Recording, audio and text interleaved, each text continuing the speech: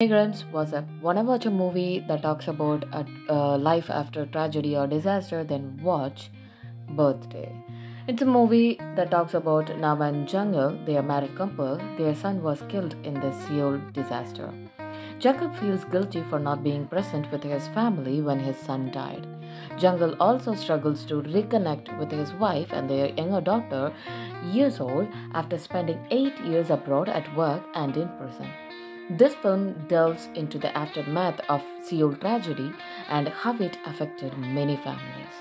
So don't miss it, go watch it.